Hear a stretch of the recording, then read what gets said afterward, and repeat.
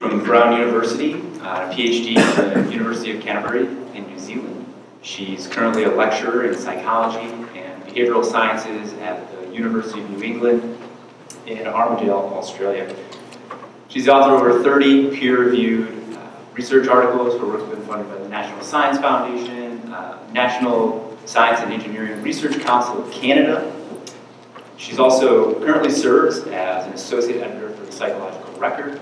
She's on her second stint on the SQAB editorial board, as well as serving in a reviewer capacity for dozens of other journals. She's past president of the Southeastern Association for Behavior Analysis, and she's the current co-coordinator of ABBA's Experimental Analysis Behavior Conference program. She's also an excellent teacher and mentor, which I have some firsthand experience. I have to admit, when I first applied to WVU, I had no idea who Liz was. But I consider it to be one of the great breaks of my career to have been invited to join and accept a position in her laboratory. I think it's a testament to her skill as a researcher and a mentor that so many of her students have been so successful. So I think we're in for a good tutorial today. Liz's talk is Selection by Scientific Consequences in Behavior Analysis. Please join me in welcoming Dr. Kyonka.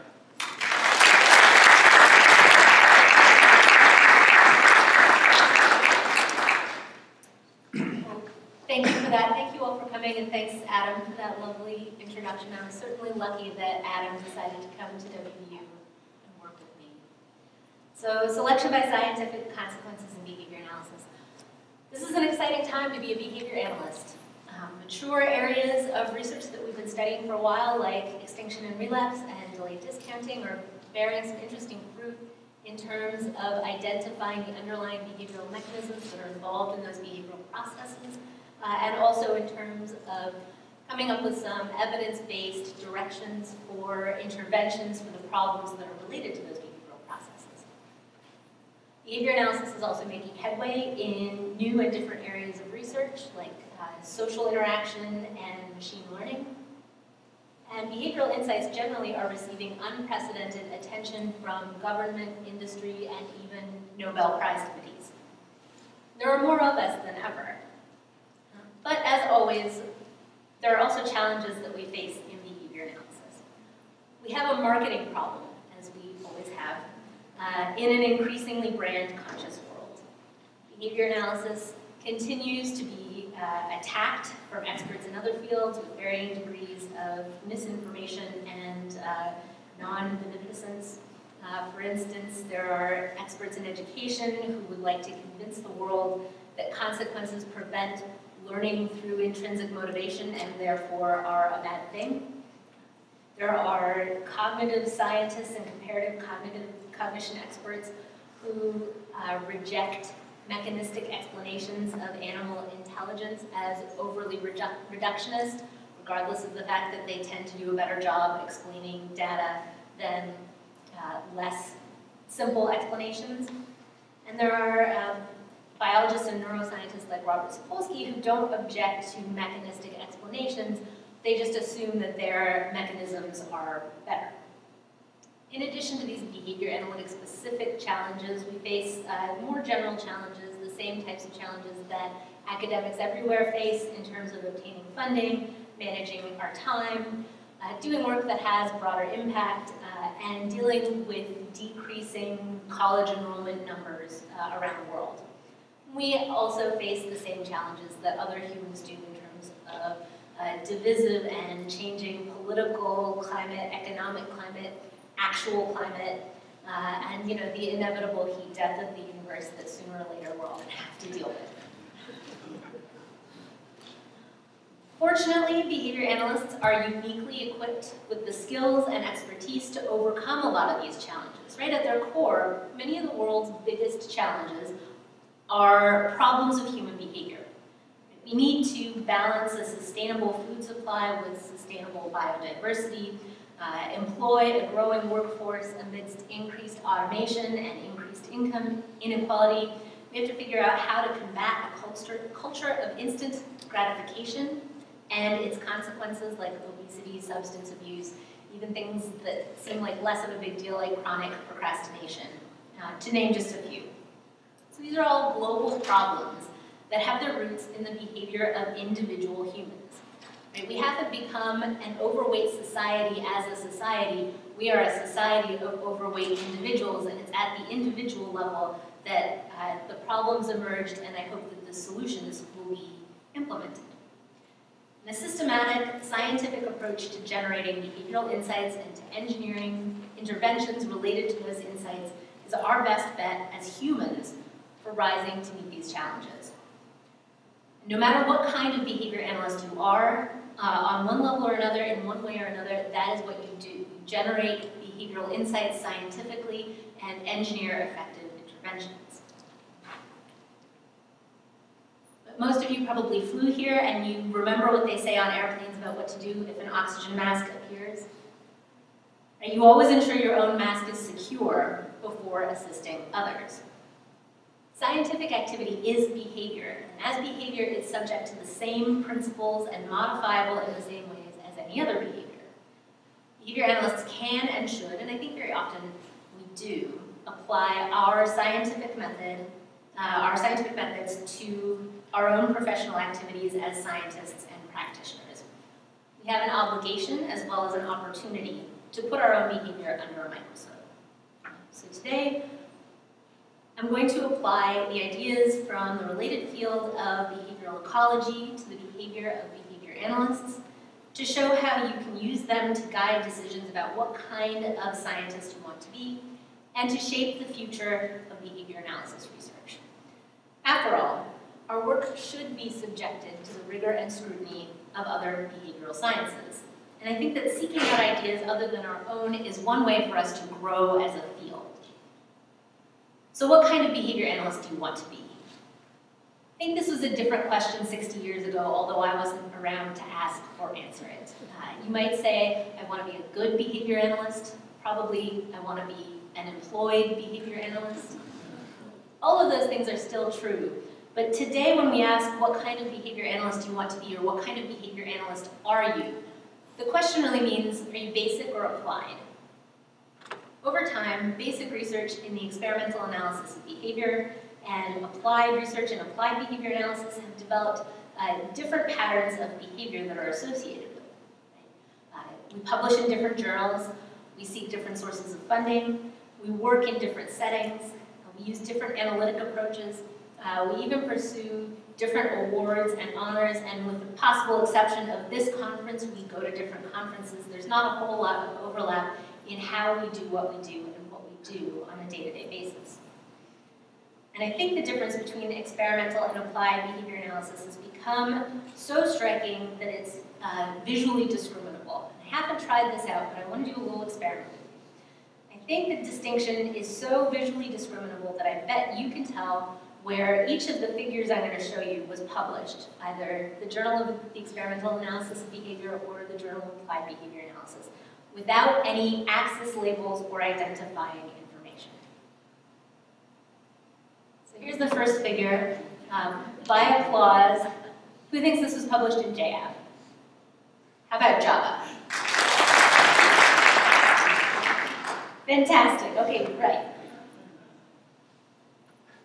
Here's the next one, possibly a little bit harder. By applause, who thinks this was published in JAB? Java? So some variability, this was a JAB paper. Okay, this next one, by applause, who thinks this was published in JAB? That sounds like a lot of consensus. Anyone want to admit to thinking that it's published in Java? This is a JAB paper, one more. By applause, who thinks this is published in JAB? How about Java? All right, so our research output is pretty discriminable, even when we strip it of its detail, the labels, and its context. It's pretty easy to tell whether something is applied behavior analysis or the experimental analysis of behavior. And in 1991, as many of you may know, David Reiter published a paper in the Behavior Analyst where he called this divergence between the experimental analysis of behavior and applied behavior analysis speciation. So one definition of one type of speciation that comes from a dictionary of animal behavior, ecology, and evolution is this. The idea is that two populations gradually adapt to disparate environments where they accumulate differences in genotype and phenotype frequencies, then reproductive barriers between the populations evolve coincidentally and the populations become different species over time. Ryder argued that the experimental analysis of behavior and applied behavior analysis are isolated, and the researchers are isolated from each other in different natural environments with different natural contingencies. We face different requirements for survival, and as a result, we possess different skill sets. Ryder characterized this schism between EAB and ABA research as pitting good science against expedient practice. And if I were an applied behavior analyst, that might sting a little bit, particularly if I were an ABA researcher. But I don't know what the reaction was like at the time.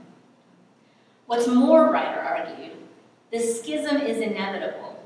Adaptive characteristics are byproducts of contingencies of survival, he wrote, which are established by the natural environment and not by proclamation. So if we decide that we don't want applied behavior analysis and the experimental analysis of behavior to diverge as different species, we have to change the natural environments in which EAB and ABA researchers exist. It's not just a matter of saying, hey guys, let's stick together and keep collaborating. So behavior analysts have contemplated the implications of Ryder's allegory in a number of publications, and a few years ago you've probably all heard Jack Ma's presidential address where he revisited this. As a community, we've examined the legitimacy of this claim, questioned the rate of speciation, questioned the inevitability of the schism. Is this really something that is happening? And we, and including Ryder in the original article, explored the limits of this allegory because, of course, speciation in a natural population is a little bit different than the divergence of two related fields of inquiry. But what I'm interested in is this question of whether speciation is a bad thing, right? If it means the extinction of experimental analysis or of applied behavior analysis, then it's a problem that at least one group of us need to solve. But that's not necessarily the case. It might be an opportunity for us to embrace or something else. So in considering the question of whether speciation is bad for applied behavior analysts, this fox and hedgehog argument is typically invoked.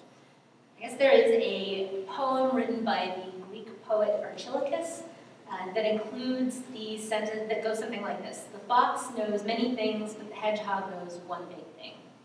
I assume it's more poetic in ancient Greek. And the argument here is this: most applied behavior analysis involves the fairly straightforward application of simple principles of reinforcement or punishment. You figure out what is maintaining a particular behavior, what type of reinforcer, and then if you want to see more of that behavior, you reinforce it. If you want to see less of that behavior, you remove the reinforcer.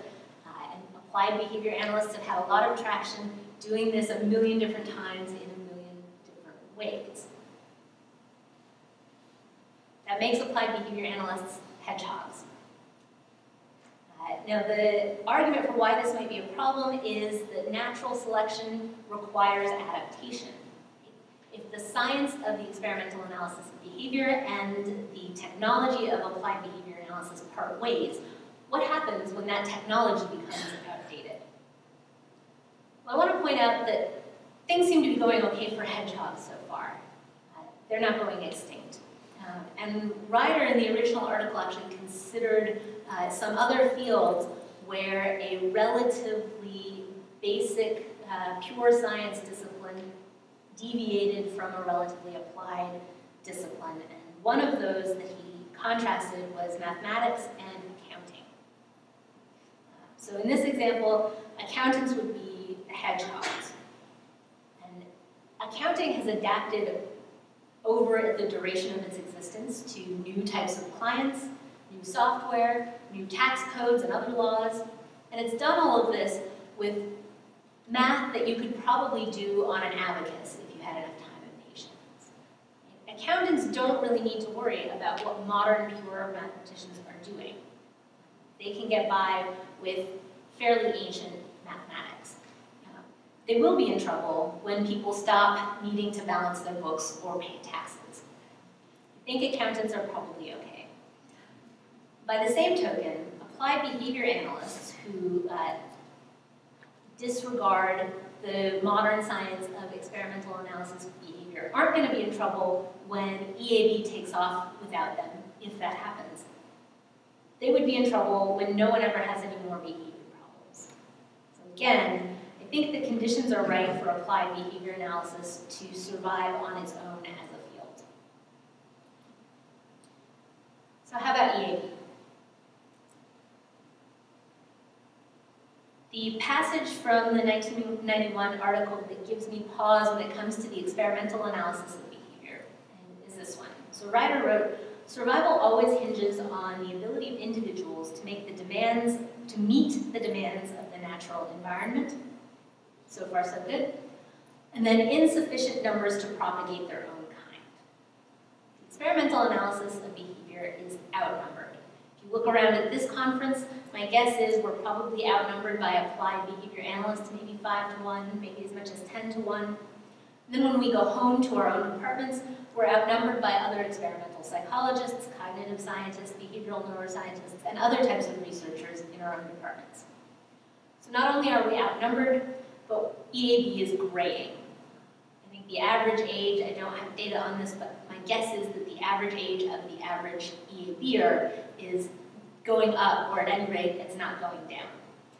So I'm concerned about the reproductive health of the experimental analysis of behavior.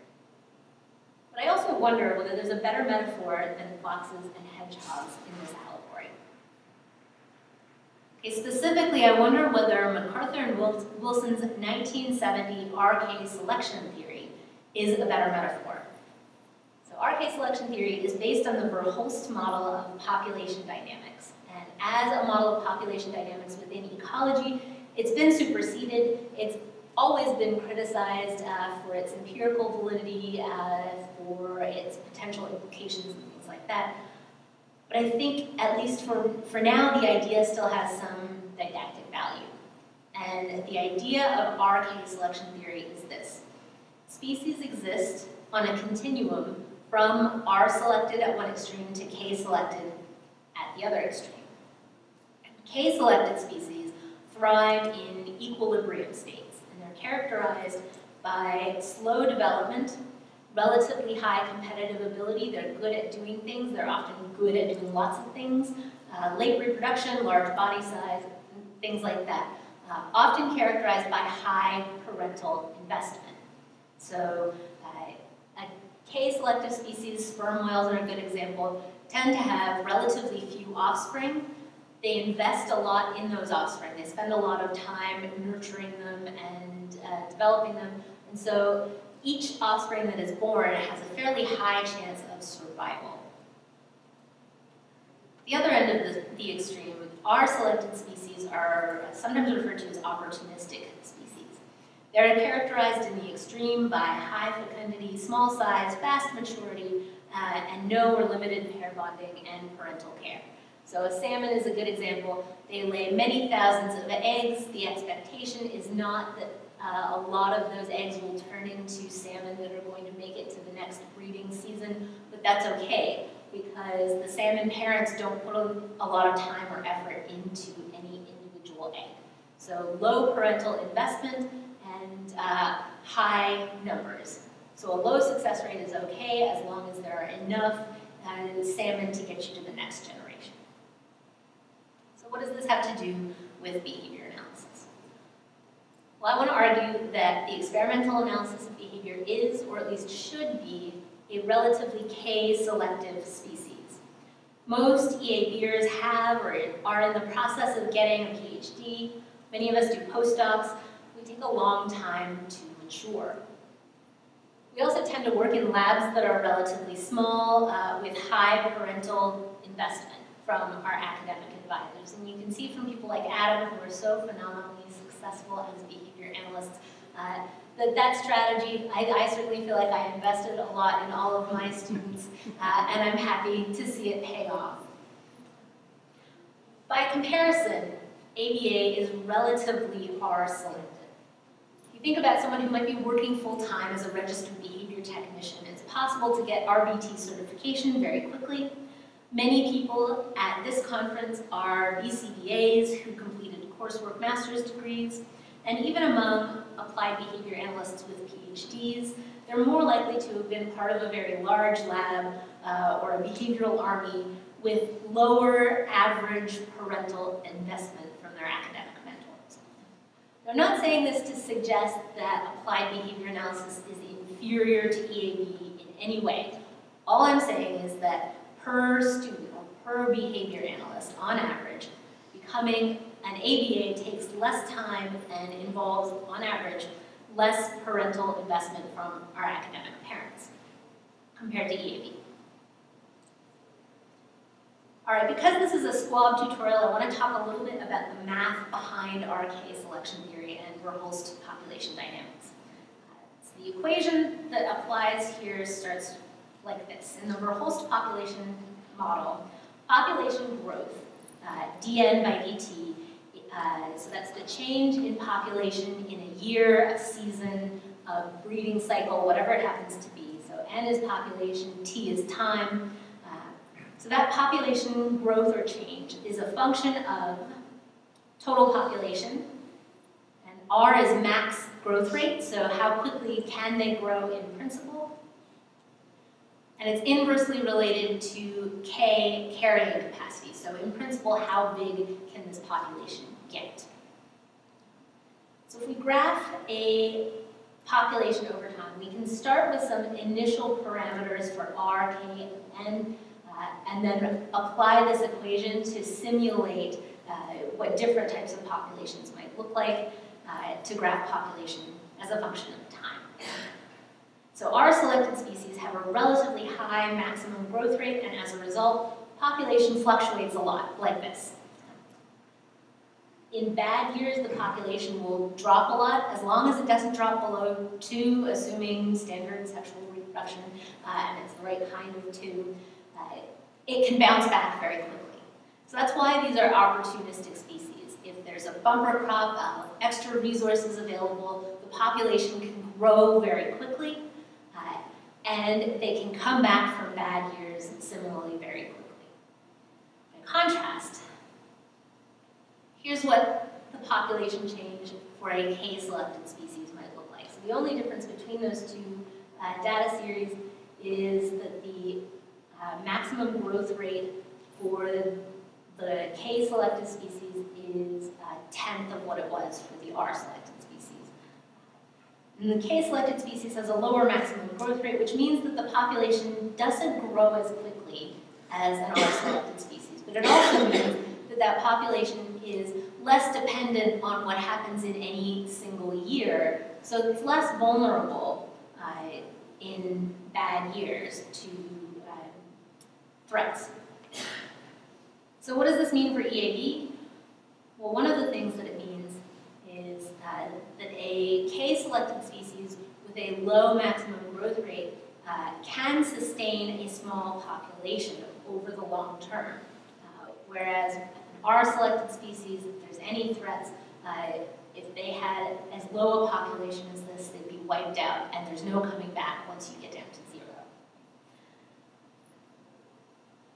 But as long as the environment is fairly stable and the population doesn't reproduce at R-selective rates, a K-selected species can exist in small numbers indefinitely. So I think the experimental analysis of behavior and applied behavior analysis can survive independently as separate species, maybe with different numbers and different approaches to training, but will persist. I'm not worried about our long-term survival, either of us. Regardless whether our speciation continues and regardless whether that ends up being a good thing or a bad thing, I do hope our symbiotic relationship continues. behavior analysts do a lot of research that's not clearly either pure basic research or pure applied research. And we have what I think is an unfortunate tendency to label all of that research translational. There's lots of writing about behavior analysis and translation where we extol the virtues of translation and how it enables basic research to have impact and ensures that evidence-based best practice occurs. Young behavior analysts are advised to do it. Journals, including SQAB and Java, encourage translational submissions. But all of this has occurred without any agreement about what translation is, much less what constitutes a translational research output. I think this does a disservice to translation, right? The process of turning research, good research, into expedient practice and vice versa is one that requires pure basic research and pure applied research and other types of research. But all research that is neither pure basic nor pure applied is not translational. So it's mislabeling some of this work in a way that doesn't facilitate translation. And it also does a disservice to behavior analysts, particularly young or less established ones, who do research that is impure in the sense of neither pure basic nor pure applied. My sense as someone who doesn't do empirical translational research, but as a reviewer and a colleague of people who do that type of work, is that what often happens is someone does a project, they think it's good work, so they submit it to SQAB or Java, it goes out for review, and then the comments that come back, quite separate from whatever the scientific review is, or something like this. This is interesting work, I wonder if it's really translational. Or, I see how this is translational, but I wonder if it's translational enough to call it translational. Or, I think this is interesting translational work, but I wonder if it would be more appropriate for the other journal. There has to be this whole discussion about whether this is translational, whether it's translational enough, whether it's the right kind of translational. And that's separate from, is the work of sufficient quality to be published, and is this the right place to publish it? And what that does is it delays publication of that type of research, and I don't think it encourages the diversity of publication in the way that journals mean to when they say, please send us your translational research. So this is a problem of taxonomy, the basic translational applied taxonomy that we use and perhaps overuse in behavior analysis is problematic. So Trinity Subramaniam and I, in a paper that's just come out in Perspectives on Behavior Science, proposed a new taxonomy of behavior analysis. This is a basic applied spectrum that's divided into 5 tiers based on whether the research subjects, target behaviors, study stimuli, and data collection setting were convenient or socially important after Bear, Wolf, and Risley, and I'm going to talk a little bit more about that in a second. Our objective with this taxonomy was a more specific, concrete classification system that organized behavior analysis research along a basic applied continuum, and I'm not sure we were 100% successful doing that. One that can identify knowledge gaps in emerging areas of research, and one that could potentially serve as a guideline regarding what to publish where. All right, returning to the notion of convenience versus social importance. This issue of social importance from Bear, Wolf, and Risley has received some criticism of late in Critchfield and Reed and other sources, and I think that criticism is valid. Social importance is a fuzzy concept that perhaps relies on the intentions of the researcher, and an operational definition that relies on what the researcher wanted to do or believed they would do or hoped to do is not entirely satisfactory in a behaviorist discipline, I don't think. So what Trinity and I did was apply a standard of substitutability. In other words, could you replace the subject with a different organism, use a different behavior, change the stimulus or the setting, and still answer the same research question or make the same scientific contribution? For example, if you think about a lot of SQAB research that uses pigeons pecking differently colored key lights for access to grain, you could replace the pigeon with a rat, replace the keys with levers, replace the grain with sucrose water, and you'd still make the same scientific contribution. The training procedures might have to be different, the effect size might end up being different, but the substance of the scientific contribution would be the same. By contrast, if you're studying smoking cessation in pregnant women, if you exchange the smokers who are the subjects for children with autism spectrum disorder or the cigarettes for sips of juice, you've changed the research in a profound way. You're not making the same contribution anymore. So those subjects, behaviors, stimuli, and settings are not substitutable. So this is a spectrum with 5 tiers. Tier 0 is what you might consider perhaps pure basic research, where everything is convenient or substitutable, right? The subjects are readily available, easy to care for, easy to motivate. There are established best practices for husbandry, which I think is true even if you're dealing with a convenient sample of undergraduates. There's a high degree of internal validity, and the idea is high experimental control. The target behaviors selected in Tier 0 research are easy to establish and modify. They're low risk, low cost. The stimuli include antecedents that are simple and abstract, easy to perceive, and perhaps unfamiliar or inconsequential to the daily functioning of the subject. So you could substitute a different stimulus without impacting the rest of the subject's life. The consequences are generally pre-established. If you think about when was the last time you saw a functional analysis that confirmed that pigeons will peck keys, that grain functions as a reinforcer for key pecking in a JM paper, it wouldn't be a good use of journal pages or author's time. Right? And the setting is designed to minimize potential extraneous variables and permit unadulterated, if synthetic, observation. So for instance, if I want to study gambling in pigeons, and I develop an animal model, generally what I'm interested in doing is studying a particular aspect of gambling processes. I'm not trying to duplicate the conditions of a casino in miniature in the operant chamber. Tier 1 research produces knowledge to solve a specific problem for a particular client. And this is where Trinity convinced me that you can't have socially important behaviors, stimuli, or settings unless they're socially important to someone. So the research subjects might be the clients themselves, those smokers, or those children, or they might represent some aspect of a client and serve as a proxy for them. So if you think about animal models of particular clinical populations, we would consider those to be socially important.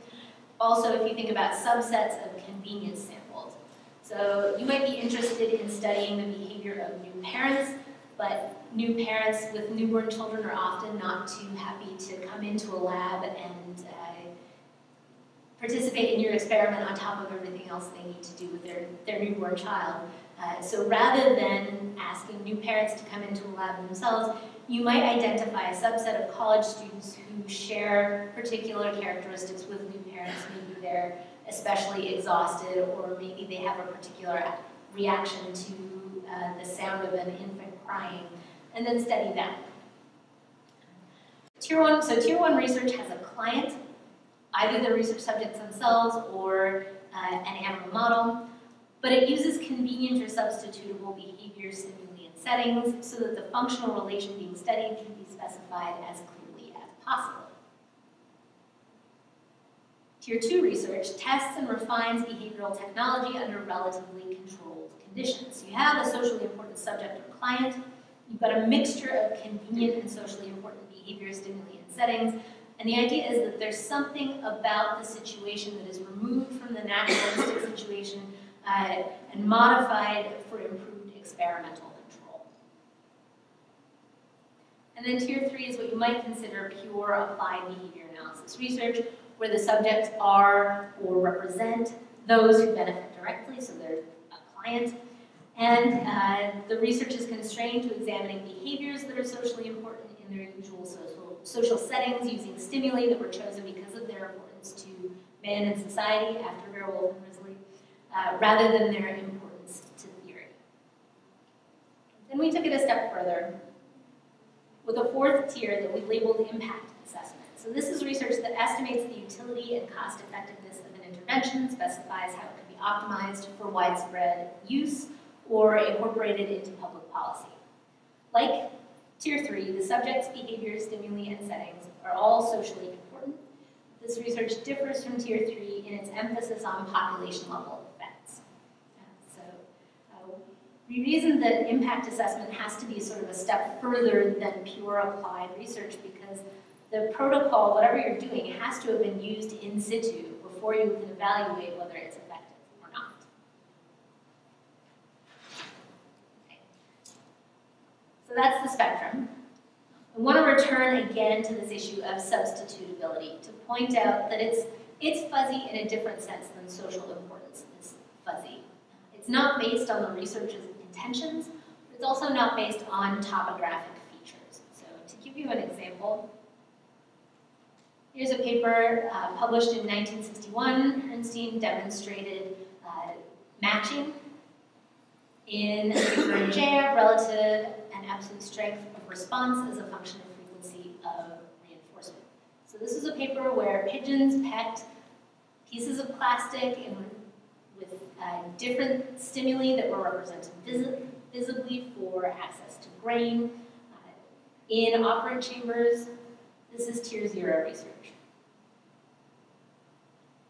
The year before, in American Psychologist, Skinner published a description of some research that he'd done during the Second World War about pigeons and a pelican.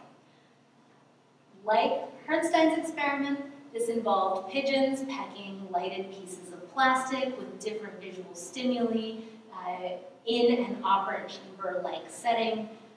But whereas Herrnstein was demonstrating matching, something he could have done just as well with rats or humans or different responses in different settings, Skinner was training pigeons to guide pelican missiles. So I'd argue this is Tier 3. You couldn't substitute pigeons for another organism. They were selected specifically because of their small size, because of their homing capabilities, things like that. The stimuli also represented particular stimuli outside. That was what determined how the pigeon was going to navigate towards a particular target. And the setting was designed specifically and setting and behavior were designed specifically for use in the cone of an actual missile. So this is Tier 3 versus Herrnstein's Tier 0, even though they both involve the same subjects doing the same thing in response to similar stimuli. What's more, Tier 0 and Tier 3 are kind of pure basic and pure applied research, but beyond that, there's not really a strict ordering system. A lot of the research you might consider to be basic might be classified as Tier 2. So if you think about drug self-administration with a genetically modified rat that represents a clinical population, we classify that as Tier 2 because the rat represents a particular client and the drugs that are used as stimuli are also socially important. You couldn't exchange one drug for another without changing the nature of the contribution. Similarly, some research that you might think of as traditionally applied would be Tier 1. So a lot of stimulus equivalence that's done with particular target populations, for example. In developing this taxonomy, Trinity and I classified 177 articles from 6 behavior analysis journals. We wanted at least 2 issues of each journal. We selected the journals that are published by SQAB and ABAI. We wanted at least 25 articles from each journal. We were able to agree on about 85% of them and classify them as between Tier 0 and Tier 4, and the remainder that we weren't able to classify were mostly commentaries, book reviews, and things like that. The distributions of tiers for each journal were about what you would expect. JAB skews low tier, lots of Tier 0 and Tier 1. There's more variability in the psychological record and the analysis of verbal behavior. There was lots of research classified as other in the behavior analyst, which I think reflects an inability of our classification system to deal with conceptual articles. We had initially hoped that we would be able to cover all of behavior analysis. I think we did a better job classifying empirical research than conceptual research, but as a first stab, that's something that I'm happy to live with.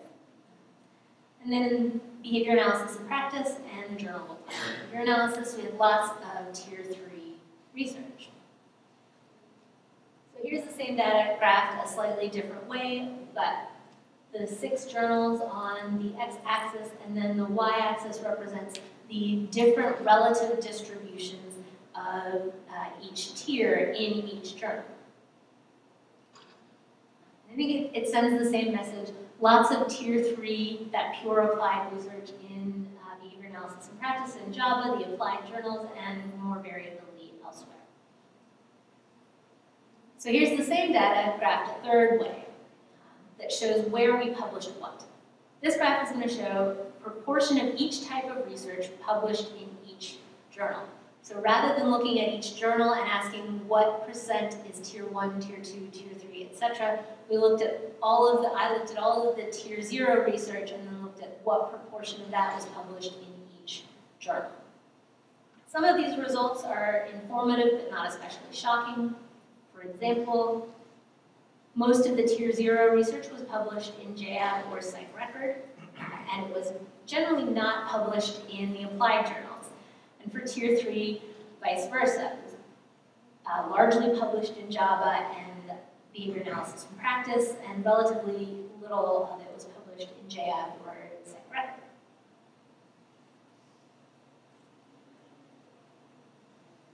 A lot of the tier 4 and other research appeared in the Behavior Analyst, which is now Perspectives on Behavior Science. One thing that kind of surprised me is that tier 1 research gets published in JAB. So the research that we classified as tier 1 mostly appeared in the same journals that research classified as tier 0 did. And then tier 2 research was all over the place. So we can simplify this even a little bit more to come up with an evidence-based decision heuristic. So imagine you are that young, less established behavior analyst who is about to embark on a career in translational research. You're doing something that is not pure, right? Not obviously experimental analysis of behavior or applied behavior analysis. You want to decide, should I publish it in JAB or Java? Should I submit it to JAB or Java?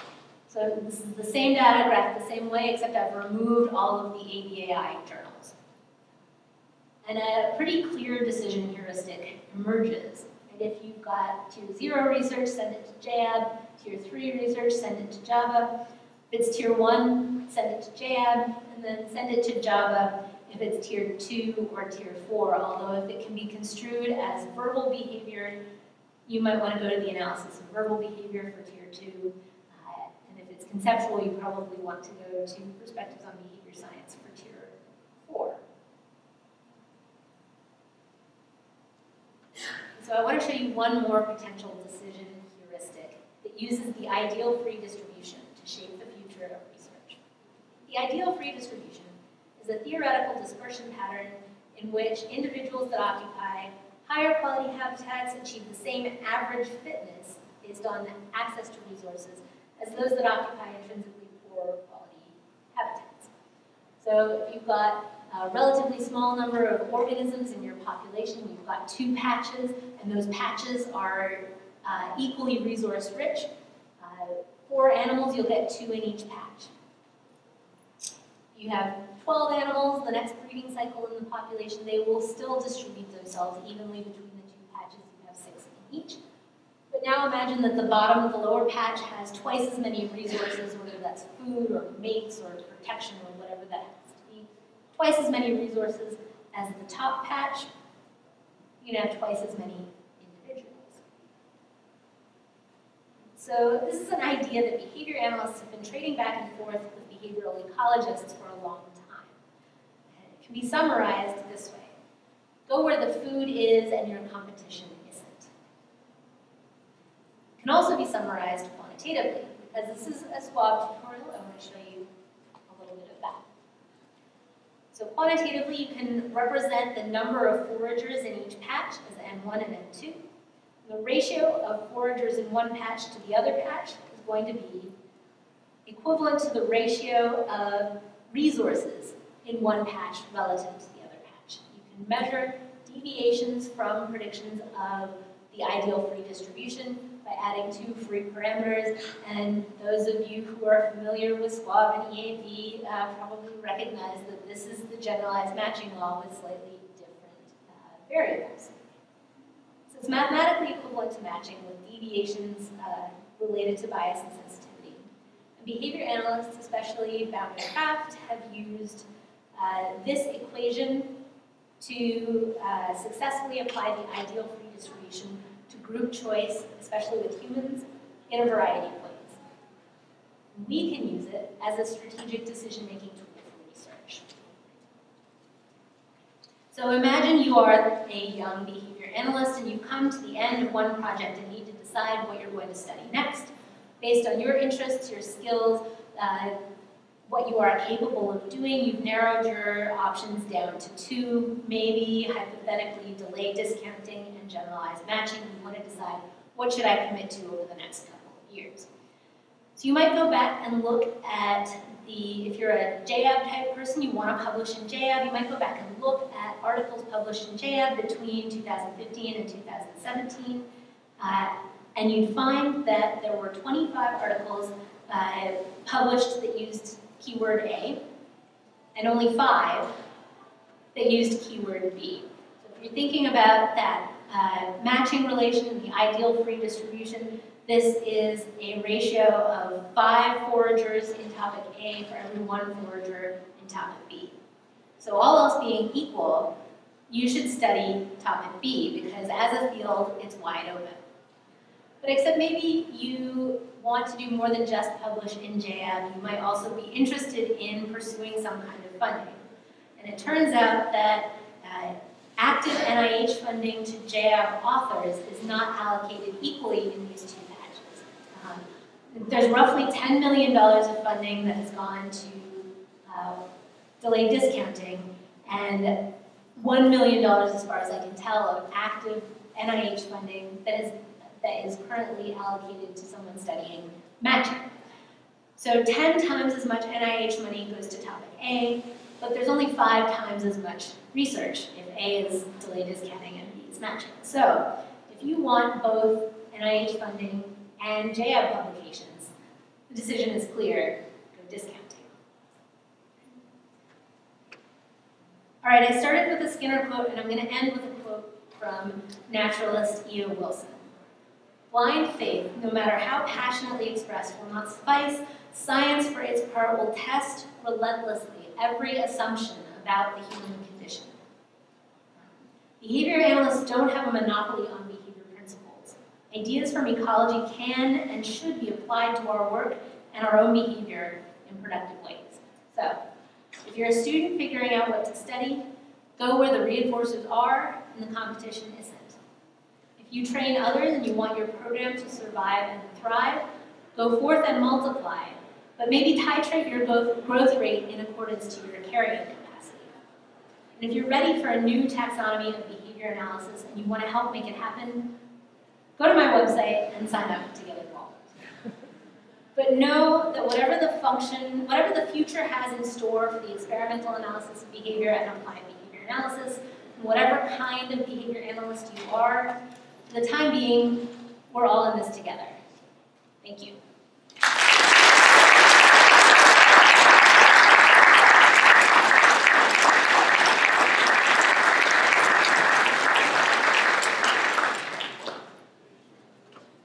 So thanks everyone for coming. We're out of time, but I'm sure Liz would be happy to answer questions if you want to come up and talk to her.